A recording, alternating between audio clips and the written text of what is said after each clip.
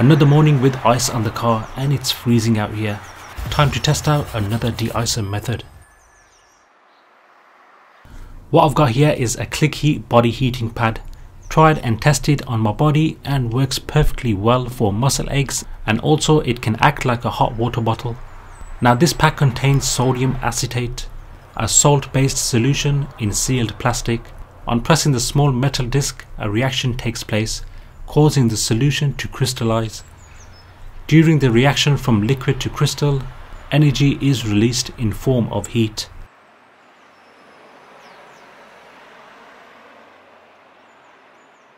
The crystals can be formed back to liquid by placing it into a kitchen towel and into a pot with boiling water, which can be used over and over again.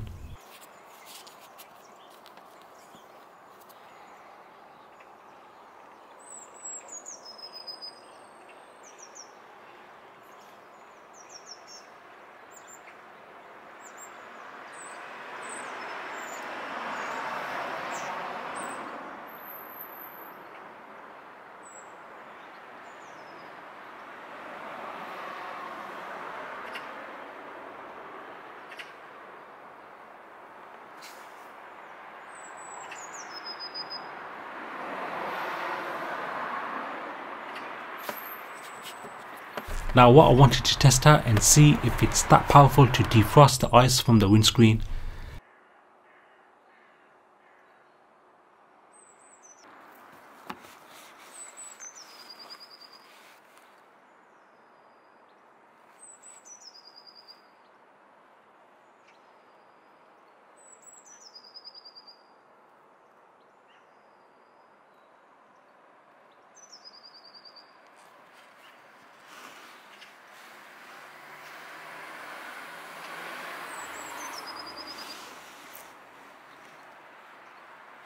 Seems to be doing the job pretty well.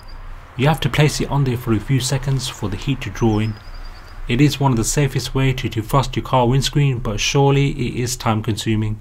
So overall, yes, it can defrost a windscreen, but if you're getting late for work, then I wouldn't bother using this method, because honestly the way I defrost my car in the morning is by pouring some lukewarm water on it.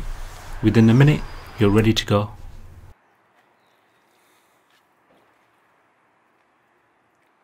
Now these packs do come in smaller sizes, a great body warmer for those cold nights.